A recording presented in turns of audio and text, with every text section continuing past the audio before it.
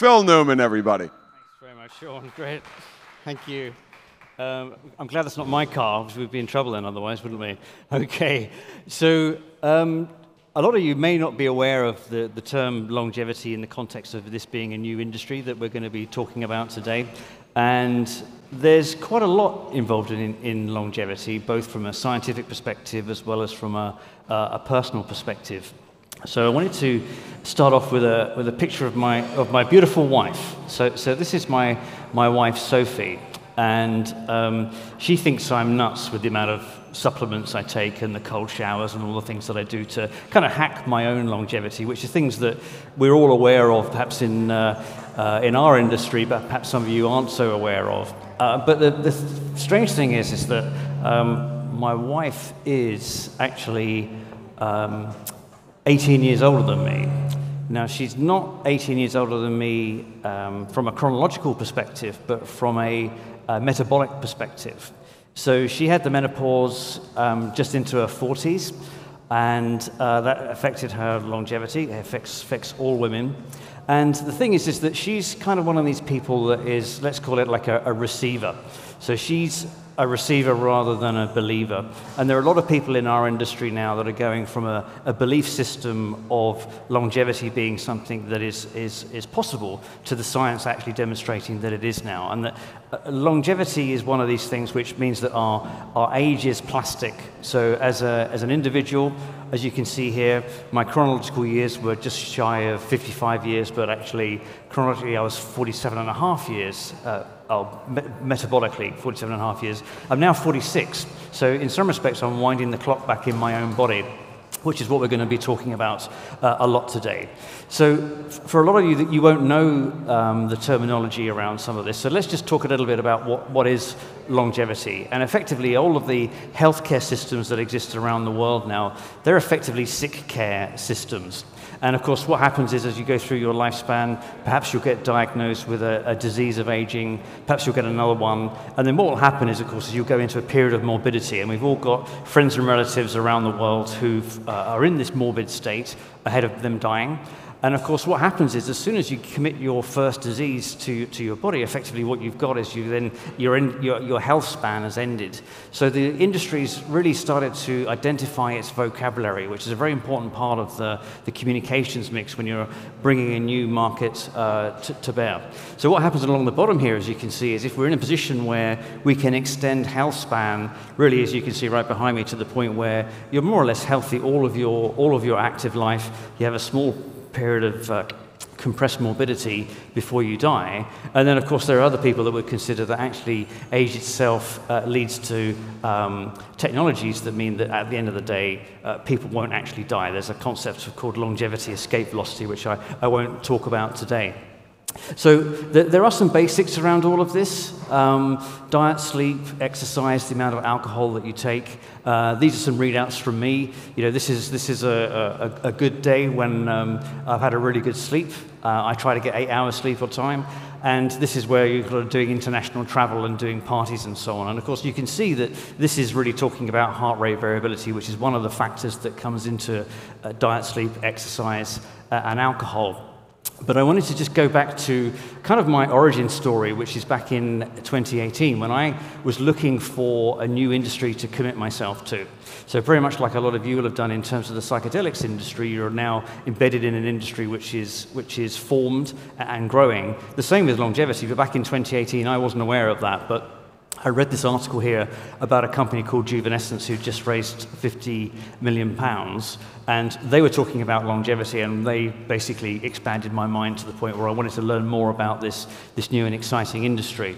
And take it back to where it is now, Brian Johnson's going to be speaking at the conference. You can see that what you've got is people like Kim Kardashian having full body MRI scans, which is obviously identifying if there are issues with her body, and Brian Johnson of Blueprint, who many of you will be aware of, who is now in the position where he's very, very much publicly biohacking his longevity and winding the clock back on all elements of his body. So in terms of where we are with the industry, it's a case of, I'm a big fan of the Gartner hype curve, and really it's understanding about where is longevity now as an industry. And there's another theory, which, as you can see, the chasm theory, which is talking about how companies and industries go to the point where they actually go over the chasm and succeed. And the two correlate with each other. And a lot of people ask me, because we run an industry analyst group, is where is longevity now? And longevity hasn't actually hit peak expectations yet. But there are some very exciting things happening in the industry which I'm going to share with you today, which will back that up. But of course, the thing is that longevity is quite a complex industry, as any industry is. There are many components to it, many moving parts. And really what I like to do is I like to separate them into now industries and next industries. And effectively what you've got on the next industry is the kind of biotech side, and on the now industry you've got the service side of supplements and longevity clinics that are all starting to appear around the world. So what we do as an industry analyst group is we have segmented the industry into 25 different domains.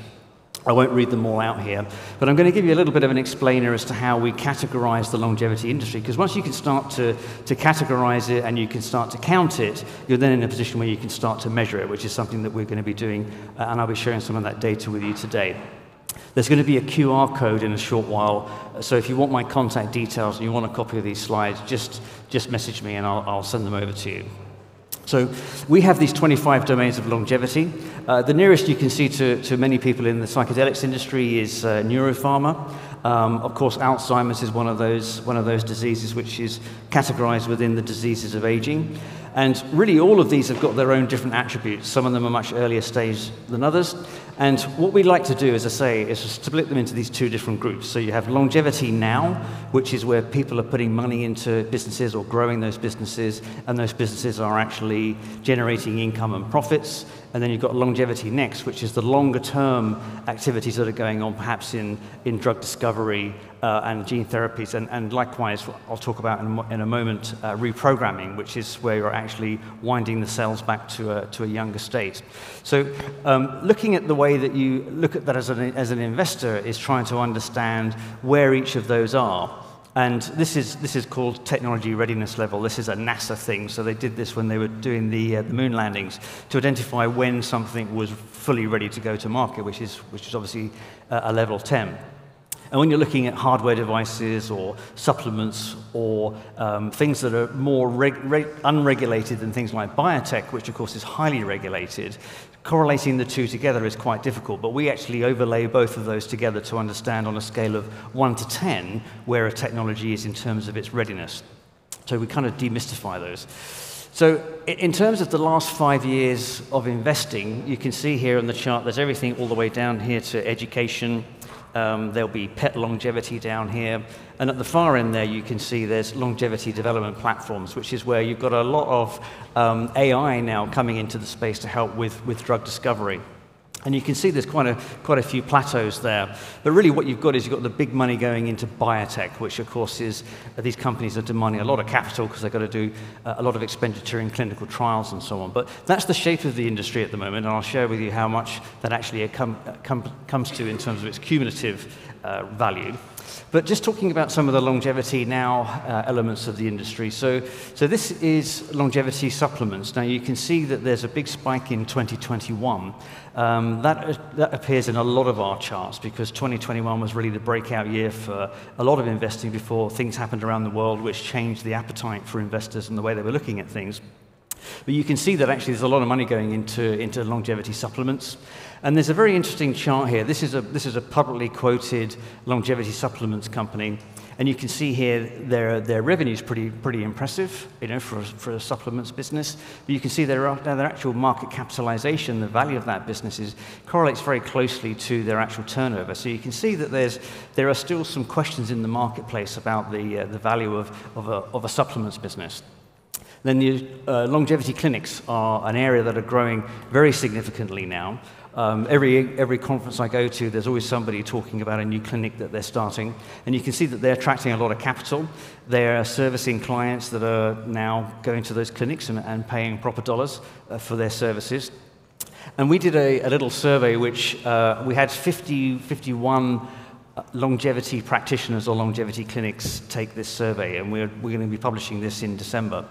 And you can see that the top two categories are private clinics that have got multiple practitioners, so these might be aesthetics clinics, or they may be just regular healthcare clinics, and you've got individual practitioners, and there are a lot of individuals now that are practicing doctors that are now migrating themselves over to being longevity practitioners. But there's an absence of standardization within the industry at the moment, and that is something that's going to be coming hopefully this year with a kickoff meeting next month at the Buck Institute to actually identify some gold standards for longevity clinics.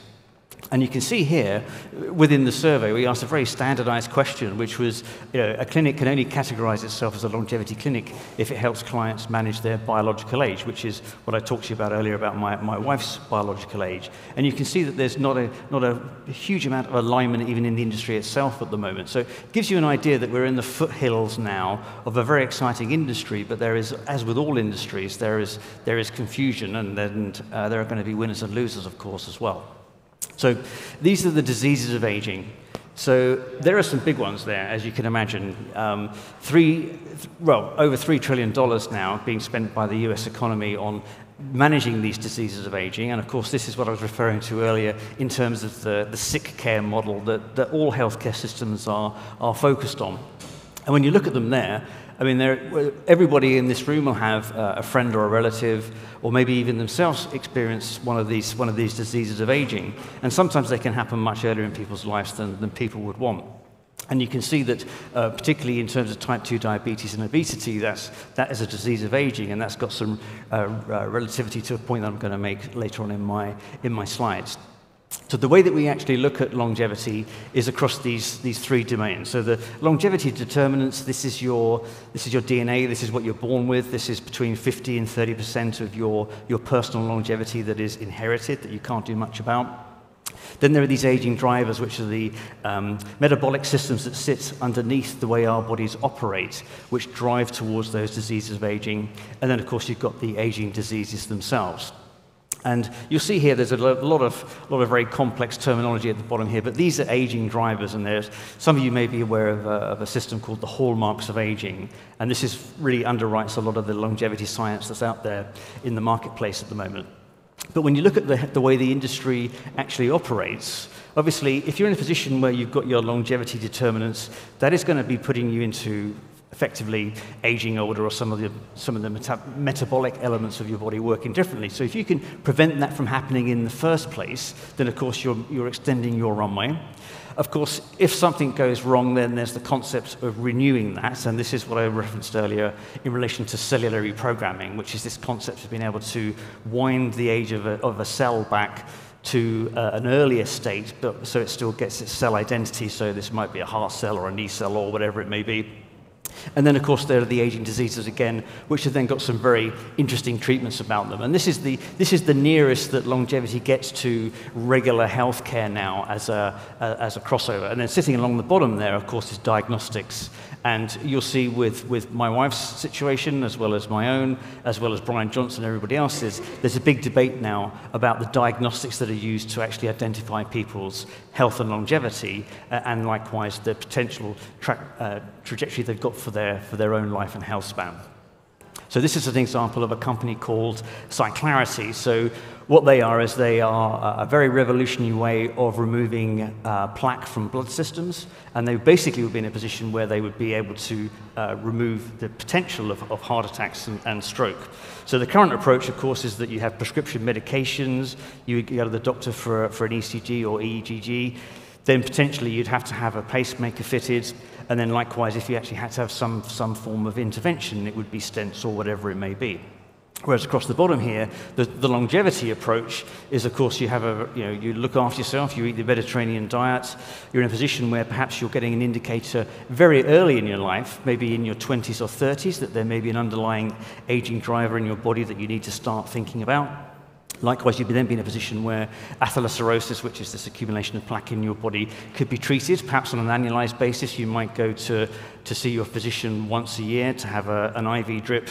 And then the point is that actually, if all of that goes wrong, then there's very new, exciting technologies to be able to replenish some of the heart muscles, as well as obviously reprogramming some of those elements of the heart as well. So this is the difference between traditional healthcare and the way that longevity is now moving. And it is quite complex. But if really what you've got is a position now where you've got the old world meeting the new world. So the FDA is under pressure, and I don't believe it ever will, to classify aging as a disease.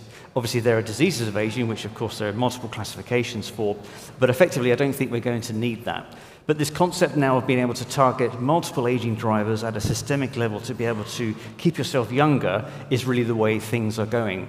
And I did an interview with the Wall Street Journal last week, and they were asking me about what was one of the breakthroughs that we've experienced in the longevity field at the moment.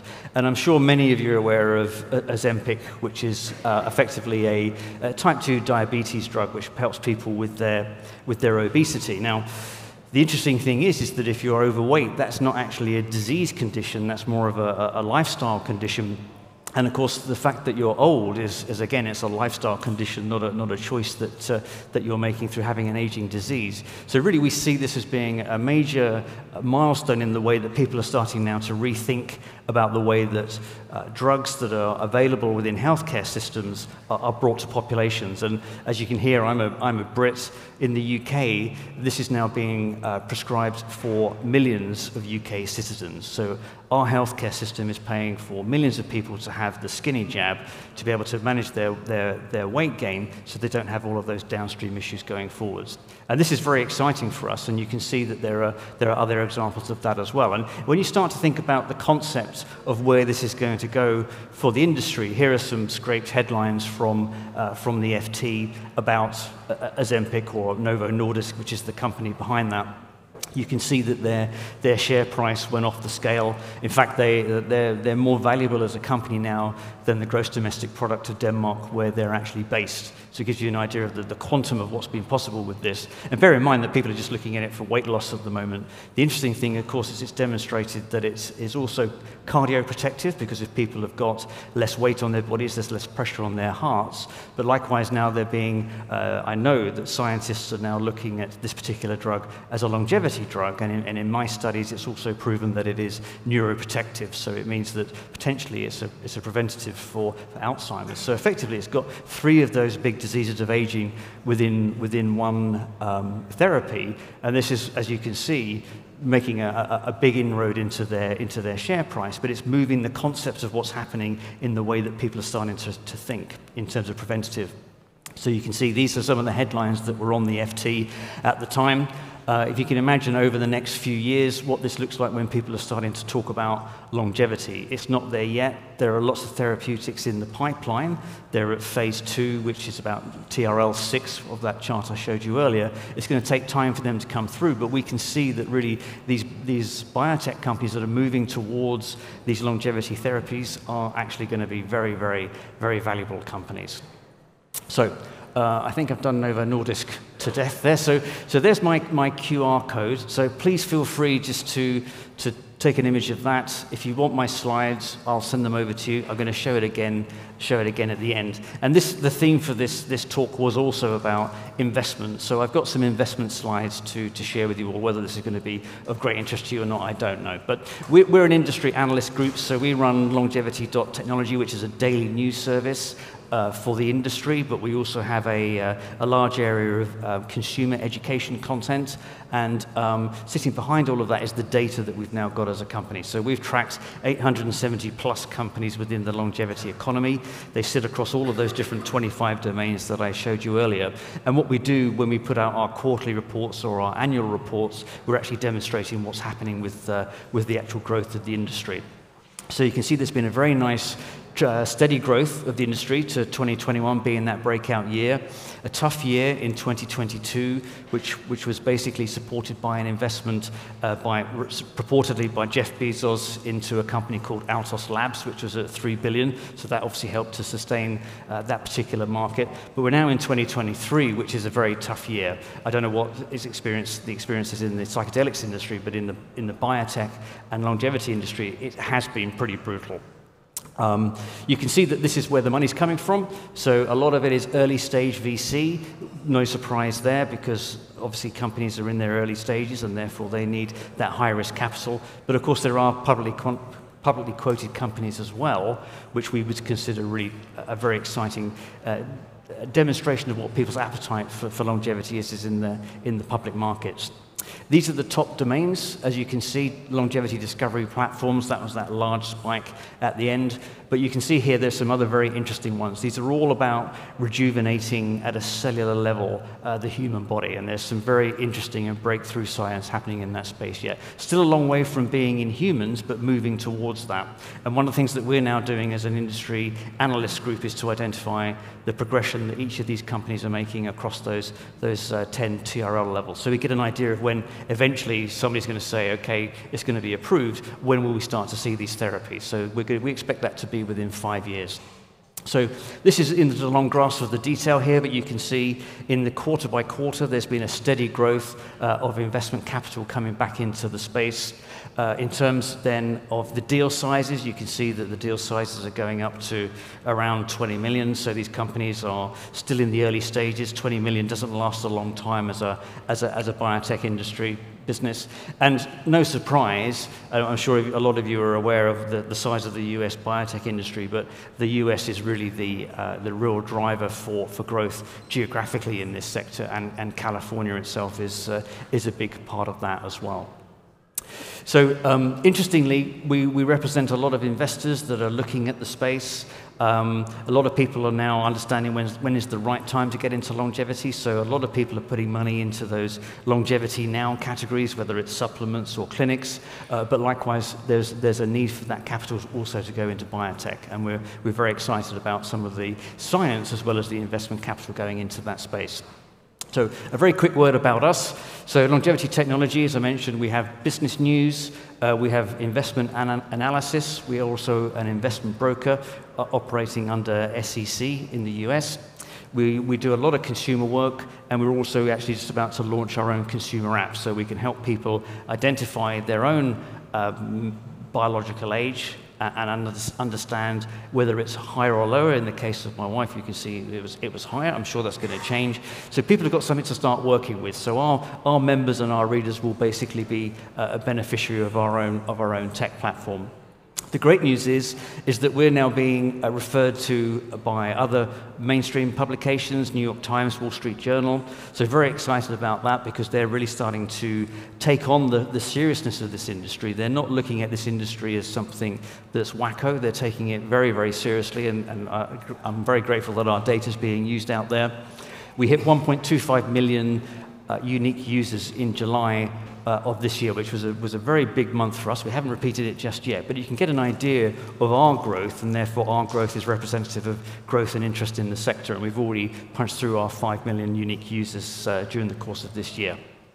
So just to finish off, and Healthy Longevity Clinic, I've got a stand here, and interestingly, when you look at the disease state, you can see that little circle there. Well, I went to a longevity clinic. I went through all sorts of tests in the clinic, and interestingly, this is a VO2 max that I went through. Now, I like to consider myself healthy. I used to do a lot of big swims and a lot of big cycle rides, but you can see here that the red line is off the black trajectory, and likewise the blue line is off the black trajectory. So I actually found out earlier this year that I had early onset cardiovascular disease. So all of the small capillaries in my body were starting to fill up with plaque. Now, luckily, that's reversible. So it's reversible through exercise and reversible actually through supplementation and taking statins. But you can see there, that's a prime example of my benefit of having early detection of what's going on within my body, which is something that obviously we all deserve and we all should have access to. So I'd recommend checking out their booth. They're a great company. So I'm only 1 minute off the end of my presentation, so I think that's it. There's my QR if you need it. And thanks very much for your time today. Really appreciate it. Great. Okay, I'm going to go.